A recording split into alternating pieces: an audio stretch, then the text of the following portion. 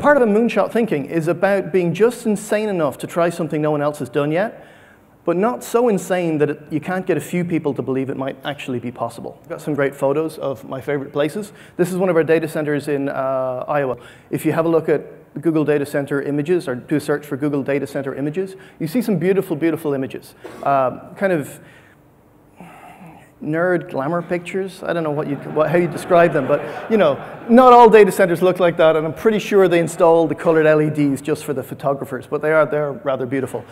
We don't do boilerplate data centers. If you have a look at every Intel factory or office is identical. They're amazing for process. You've seen it in IKEA, right? You've been in one IKEA store, you've been in all of them. But Google data centers are different because we tailor them for their environment.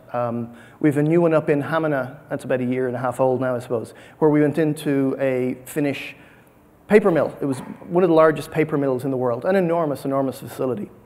And we decided, well, this is a good location. We've loads of hydroelectric power. We've lots of space. This is a big, big, giant building, but the other part of data centers, of course, is cooling. So what do? The Baltic Sea, turns out it's really cold, always. But this water, it pumps around the data center, it leaves it then at a 1/4 degree warmer than it came in, so the fish don't seem to mind.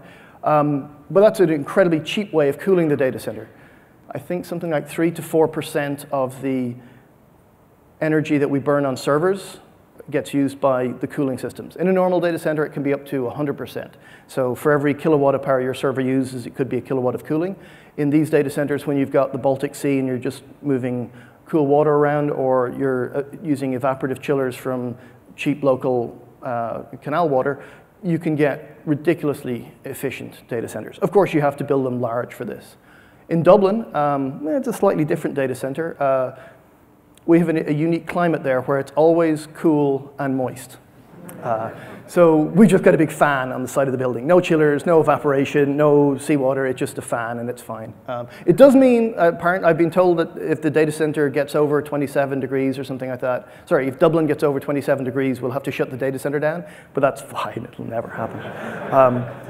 It kind of sounds funny, but it's true. It turns out that if you have enough large data centers, you can take these calculated risks. You can say, for those 15 minutes a decade that the Met Office have told us, you know, it gets over 27 degrees, that's cool. We'll shut it down for the 15 minutes, shift processing over to you know, a German data center or a Belgian or a Finnish data center, and everything will be fine. No one will notice.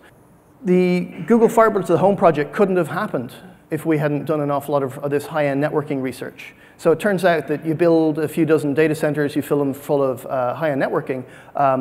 There's a lot of extra spin-offs, the moonshot type thinking we were talking about earlier.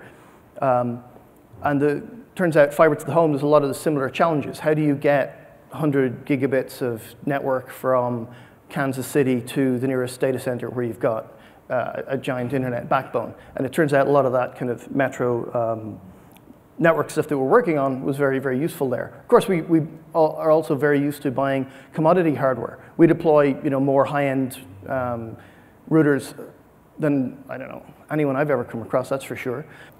I thought when I saw this it was a joke, and then I got to see the building where it was built.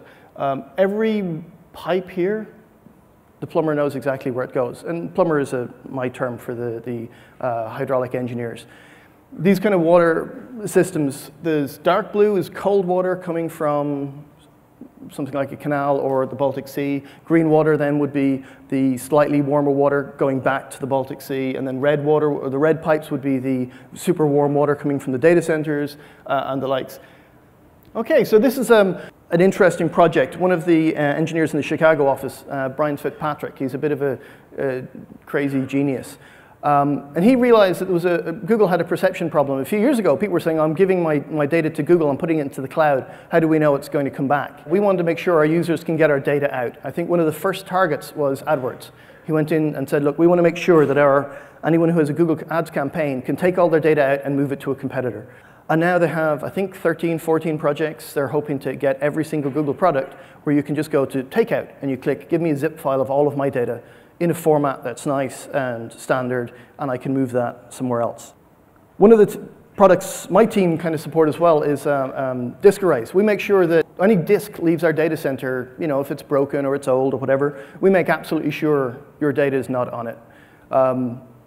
The value of somebody accidentally buying a disk on eBay with Google data on it, or Gmail, or even if it was encrypted or whatever, would be incalculable. So every product, when it stores data on disk, it encrypts it.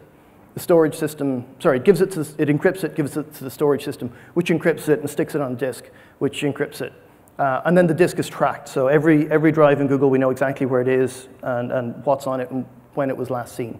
And the idea is that if we then leave a data center, or imagine we turn off 20 racks of equipment and we're going to release the machines, or sell them on, replace them with the most latest, greatest technology, we want to make absolutely sure that every disk is going to be wiped, and then it's verified, and then it's moved into a separate area, and it's wiped, and it's verified. And we're even so paranoid that the software will be written by 2 different teams for the first step and the second step, just in case you come across a bug that you accidentally forgot to wipe the same disk twice. And if we can't verify a disk, imagine the hardware is not quite right, and it says, yeah, I think I've wiped it, but I can't remember. Then it's pneumatically crushed, and then there's big shredders. So any drive that we definitely are not 100%, sorry, any drive that we are not 100% sure your data's gone from, it gets stamped like that, and then it can leave the data center floor, where it gets turned into these cool little 2mm sized pellets for recycling. And then it can leave the data center. One of the other things we think about on the site reliability team, which is the part of engineering that I'm most familiar with, we think about worst case scenarios. No one noticed. No one should ever notice. Doesn't matter how big the disaster is, no one will notice that anything has happened to Google. The things I've learned in my days in Google, I've learned that sharks, they have electric sensors in their nose. They can sense electric signals from miles off. Do you know what has electric signals deep underwater?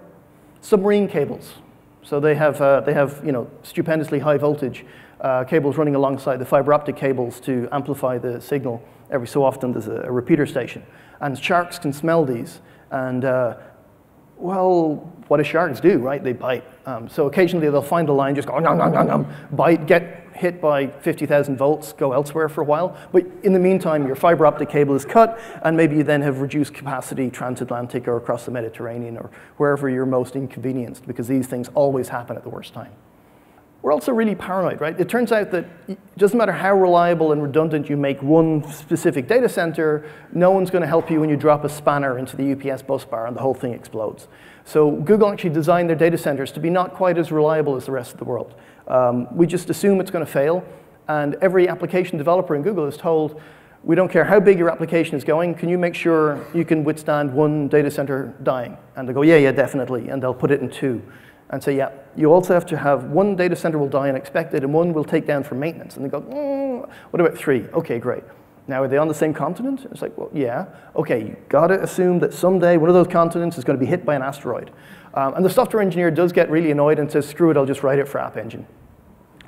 And that's what we're doing internally. And it seems to be working quite well. This is one of my little personal favorites. If you go to any ISP in the world, you can ask them and say, how much money do you spend on YouTube usually? And they'll probably answer with like, So we had a solution, and that was to contact them and say, well, turns out we've got a Google global cache node in your city. We'll run if you run a cable to that, you can send all of your YouTube traffic straight to that. And this is saves so much money. But not just that, it also gets videos much closer to the users. So you're no longer doing, Australia would be a great example. Getting YouTube in Australia all the way from California, that's really slow. So if they can cache even the 20% most popular videos, and this gets stuff to the users cheaply, quickly, and efficiently. Hope is not a strategy was one of the first mottos I came across in the site reliability team, because we were asked, will that work? And someone had said, oh yeah, we hope it'll work. And it's, no, you need to be ultra paranoid. We handle all of these, and there's no big deal. And when people say, well, what's the thing about the cloud?